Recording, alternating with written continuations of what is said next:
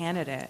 You know, when you think of like who is best equipped to run, the answers people will tell you is someone with a JD, right? Someone who can self-finance, someone.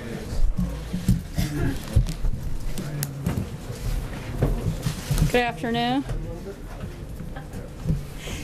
This morning, faced with the very real possibility of a potential immediate shutdown of the entire DACA program by a federal court, President Trump took the responsible and constitutional step of announcing that the administration will be phasing out the program over the next 2 years. Today's September 5th deadline was set by the plaintiffs presenting the administration with two and only two real options to choose from: the likely sudden cancellation of the program by a judge, or an orderly wind down that preserves the rule of law and returns the question to the legislative branch where it belongs. The president chose the latter of the two options. The president made the best decision in light of the fact that the system set up by the Obama administration in clear violation of federal law. President Obama even admitted this himself when announcing the program, calling it a temporary stopgap measure and calling on Congress to act. DACA was initiated after Congress explicitly rejected the same proposal in legislative form. In other words, President Obama didn't just suspend federal law, but implemented a policy Congress had explicitly rejected. There is a misconception that DACA primarily serves as a shield from deportation. This is misleading. DACA grants work authorization to nearly 800,000 individuals who are not legally authorized to work.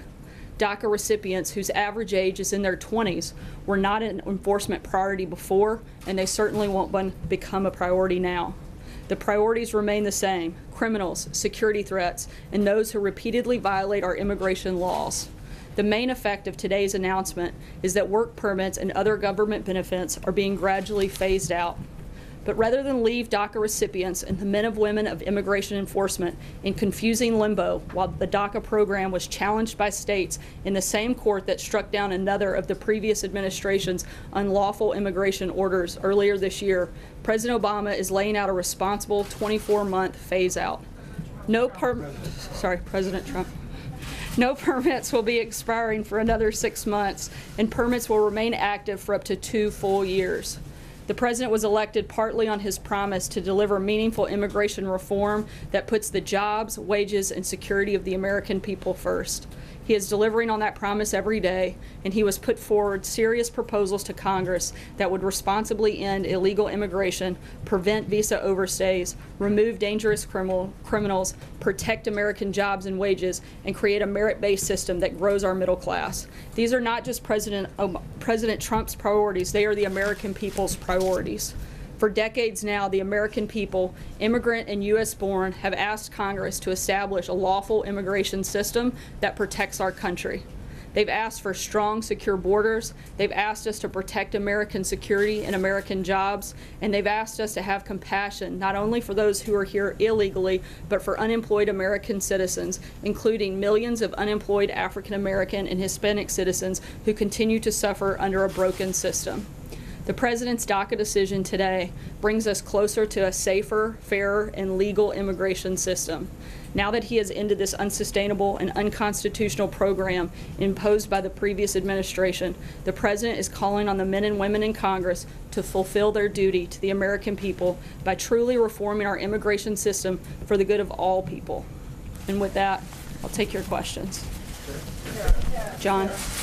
Sarah, one question that went unanswered today was some 359 members of the DACA program enlisted in the U.S. Army in 2016. Their tour of duty would run standard 4 years, I would assume, but their DACA status would only last 2 years. If there's no fix by Congress before March the 5th, do you know what will happen to those people? Will they become ineligible to remain in the military, or will there be special dispensation? Is that being worked out? We have confidence that Congress is going to step up and do their job. This is something that needs to be fixed legislatively, and we have confidence that they're going to do that, and we stand ready and willing to work with them in order to accomplish responsible immigration reform, and that would include DACA is certainly part of that process. There are many Republicans who believe that getting something on the Republican side is not going to be easy, that the divisions that we see between center and the right in the Republican Party will become only deeper. What gives you confidence that this With will all actually due happen? respect, I don't think the American people elected Congress to do things that were easy. They elected them to make a government that works, to work properly, and to work for American people, and that's their job. And if they can't do it, then they need to get out of the way and let somebody else who can take on a heavy lift and get things accomplished. Major? Sarah, in the context of DACA as a piece of legislation, would the president be willing to sign only something that addresses that, or would it also need to have components of the RAISE Act? Would there need to be funding for the border wall? Or would he be willing to sign something that simply addresses DACA legislatively? The president wants to see responsible immigration reform, and he wants that to be part of it. But again, we can't take just a one-piece fix. We've got to do an overall immigration reform that's responsible and frankly that's lawful, and that's what the president wants to see Congress do. What would be the priorities for him in a comprehensive reform package? Would it be DACA and what else? And certainly to control the border, to improve vetting and immigration security, enforce our laws, and do things that protect American workers. Let me ask you a question on North Korea. In the president's mind, is it an option to simply contain a North Korea that possesses nuclear weapons? Certainly the priority of the administration is to have denuclearization of the Korean Peninsula, and it's also to protect American citizens, but certainly the priority would be that. Phil? Sarah, you're talking about a comprehensive immigration fix from Congress in a span of 6 months, and much to the president's frustration, Congress hasn't been able to really do much at all this year. What gives him confidence that they're going to be able to act on immigration? Has he spoken to any congressional leaders since making this DACA decision? He's spoken to a number of leaders, but hopefully, as you guys all know, they just came back from a 3-week vacation. I think that they should be rested and ready to take on some big challenges that America faces. Why put the fate of the lives of 800,000 Because it's Dreamers, Congress's people in job to legislate. It's not the president's job to create law. It's not. It's Congress's job to create legislation. I think that's something we all learned in 8th grade civics. I know I certainly did, and I think that every member of Congress should know that that is their duty, and we're asking them to fulfill it. It's pretty simple. I think that the American people elected them to do it. And again, if they can't, then they should get out of the way and let somebody else take their job that can actually get something done. Steve? What consideration are you giving to negotiations with North Korea over the nuclear program? Look, I think in terms of negotiations, we're looking at putting aggressive measures, both diplomatically, economically, and as we've said, all options are on the table, and we're going to continue to push for a safer and denuclearized Korean Peninsula, and that's the priority here. Jim? It sounds like the president is saying, and you're saying, that if we're going to allow the Dreamers to stay in this country, we want a wall. Is that accurate?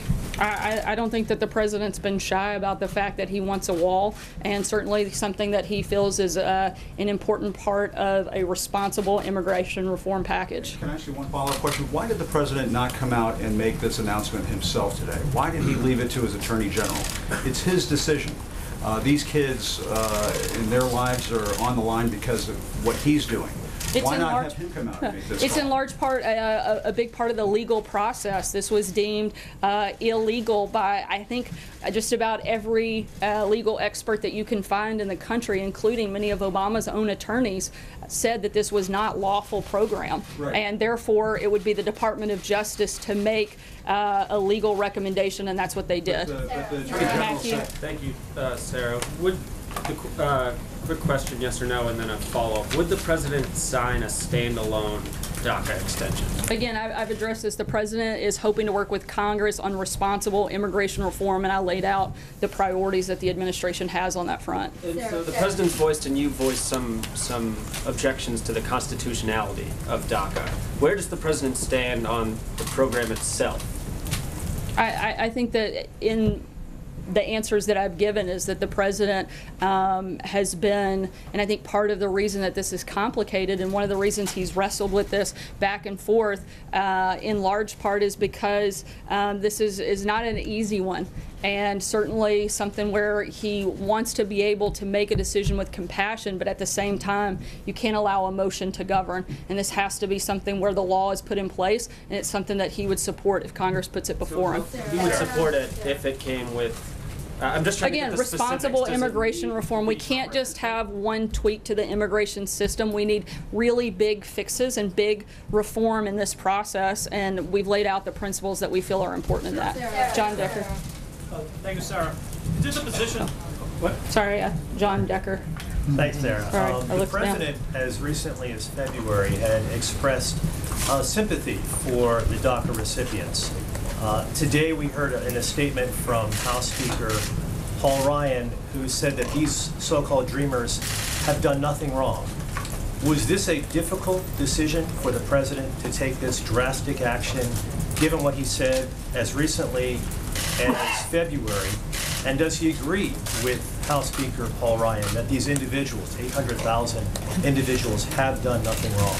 I think largely yes, and that's why I said it was one of the things that the President wrestled with this decision all throughout the weekend. So I kind of addressed that, so I think that's pretty clear. It was just this weekend that he wrestled with it? It wasn't leading up to it? Well, no, I mean, I think we've been clear throughout the process. There wasn't a final decision made until over the weekend because of the back and forth and the complexity of the issue and the ability to make the right decision and allow Congress to actually do their job and provide a fix instead of just stopping the program. And that was a big point for the President. Jordan? Thanks, sir. I want to drill down a little more on what you mean when you say the President wants to act with heart and compassion with regard to these DACA recipients. Does that mean offering them a pathway to citizenship? I think it means providing a more permanent solution that's done through the legislative process, done legally and responsibly, unlike the previous administration. A permanent solution, does that mean you're like giving them legal status legislatively? Like, what is the permanent solution that I think that's something we want to work with Congress to determine exactly what that looks like, but there has to be, something needs to be done. It's Congress's job to do that, and we want to be part of that process and make sure that there is a fix put in place and that this isn't ignored like it has been for the last 5 years. If Congress doesn't get it done by the March 5th deadline, considering the President's personal feelings about these DACA recipients, would he consider giving them additional time to get a solution passed? We'd like to have confidence that Congress will actually do their job. We're going to ask that they do that and that they allow us to work with them and be part of that process. But again, if Congress doesn't want to do the job that they were elected to do, then maybe they should get out of the way and let someone else do it. Stephen? Sir, when we heard from the Attorney General this morning, he repeatedly referred to DACA recipients as illegal aliens, and at one point he intimated that hundreds of thousands of Americans did not get jobs that were taken by DACA recipients. Does the President share that view? I think that it's a known fact that there are over 4 million unemployed Americans in the same age group as those that are DACA recipients, that over 950,000 of those are African Americans in the same age group, over 870,000 unemployed Hispanics in the same age group. Those are large groups of people that are unemployed that could possibly have those jobs. But again, we're looking for fixes. We're not looking for complaints, but we're looking for solutions, and that's our focus moving forward. Reconcile those statistics with the idea that hundreds of thousands of people, if the President gets what he wants, would achieve legal status? How do you reconcile those two competing interests? Well, I think one of the first things is the President is looking to create a whole lot more jobs in America so that it addresses both problems. There's a reason he's focused largely since day one of taking office in creating a better market for businesses to create jobs, to hire more people, higher wages. He's gotten rid of over 800 regulations that have helped do just that. 1.2 million jobs have been created since he came into office, and every single day we're looking for more ways to grow that number. And so we're doing our part to address and create an environment that allows people to have more jobs, and we're going to continue doing that. Kristen? Thanks. The President vowed to treat dreamers with, quote, great heart. How is this move treating them with great heart? I think by allowing an orderly process to take place. You know, there's a lot of people that I've seen attacking the president for not showing the level of compassion that they feel like he should. To me, the most heartless thing that I've seen all day today is that Democrats like Nancy Pelosi are using this decision today for fundraising while the president's trying to fix this situation. They are politicizing an issue instead of actually doing their job. If they would spend less time fundraising and more time focusing on solutions, we wouldn't even be in this problem in the first place. On the president's decision, where all of this stems from, Dreamers, supporters of Dreamers say this is cold-hearted. You're leaving the future of 800,000 people uncertain, up in the air. What's your message to them? It's not cold-hearted for the president to uphold the law. We are a nation of law and order. And the day that we start to ignore the fact that we are that, then we throw away everything that gives these people a reason to want to come to our country. If we stop becoming the country that we were envisioned to be, then we throw away what makes us special, which makes America unique. This president's not willing to do that. The previous administration was. This one isn't. But we want to have real solutions. We want to have laws that address these problems, but it's Congress's job to legislate, not the president's. And we actually want to uphold the Constitution, and I think people across this country should be celebrating the fact that they have a president that is standing up and upholding the Constitution as he was elected to do. Margaret? I'd like to ask you about North Korea, but quickly on DACA. Is the president committed to honoring the will of Congress, essentially whatever Congress passes on DACA, or does he reserve the right to veto a DACA fix if he feels that it doesn't kind of holistically do what you're talking about, a bigger picture thing that touches on some of these? As I've said, we want responsible immigration reform, and that would be part of that package and part of that process. So on the North Korea, if I could just ask. Vladimir Putin has said that he doesn't believe that sanctions are going to work at all against North Korea, and I'm wondering whether the president himself is coming around to that perspective, or whether he still believes sanctions can be effective, and if he has any plans that you could share with us to talk with the Chinese president or the Russian president himself.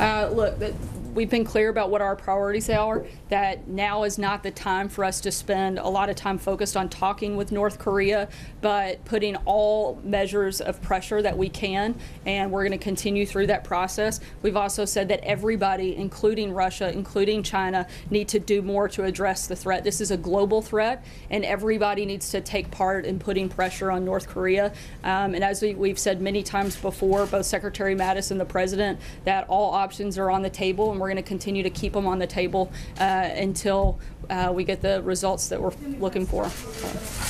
Sarah, the President has said that the DACA recipients should rest easy. He's also said on several occasions that he loves them.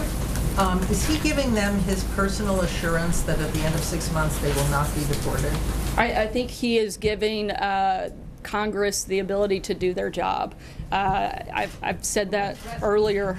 When he said they should rest easy. Look, the president gave the ability for us to have a 6-month process for Congress to actually step up and fix this problem, and they certainly have the ability to, and certainly should take that opportunity. One other question about during the other immigration moves that the administration has made.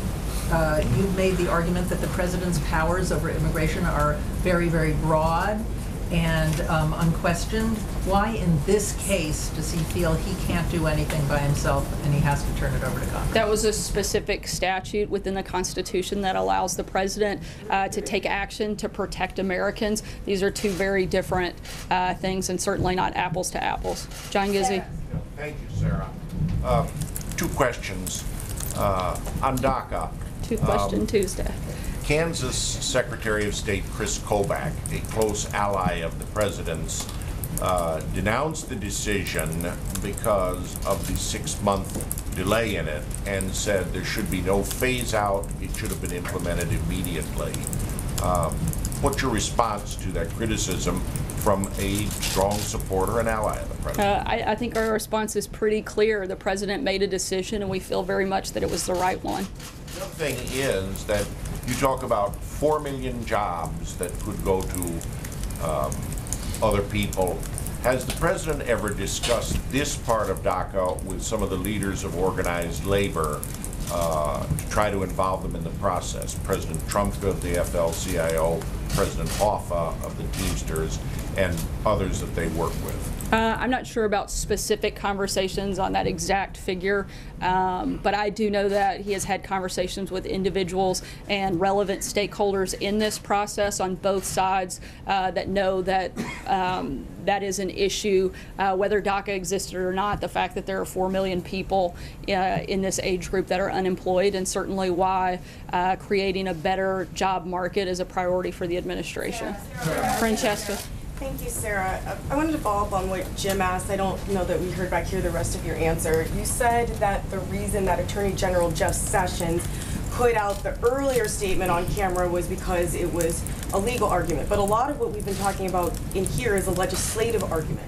Why have we not heard from the president directly on this today? And can we expect to hear from him later today on this? You have heard directly from the president. He issued a pretty lengthy statement directly from the president. Why was it Attorney General Jeff Sessions that went on camera when the president hasn't went on camera to make this case today about what a big heart he has and how compassionate he is and how he wants Congress to take legislative action on this to essentially save DACA? The president's spoken about this numerous times in the past, but at the same time, this was a legal issue because there was a court decision that had to be made with a timeline not placed that the administration created, but a timeline that was created by the attorney generals in those states that were forcing this issue and this decision to take place by today. It was a legal decision, and that would fall to the attorney general, and that's why he would be the one making the announcement.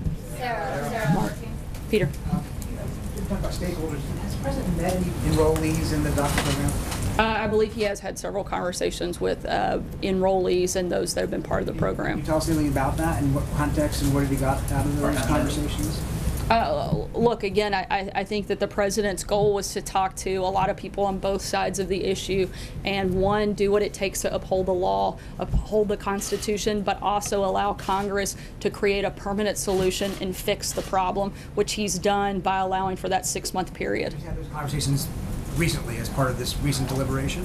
Again, I'm not sure on the exact timeline, but I know he has had many conversations with people on both sides of this issue. Certainly people that support keeping it as is and those that support getting rid of it. People will be affected by it, though, right? Right. Again, like I said, I know had conversations with people that have been part of the program. Catherine. Sir, you said the president wrestled with this decision all weekend. Can you walk us through any of the process he went through to get to this? When did he make the decision? Who was he consulting with? Sort of how this came about?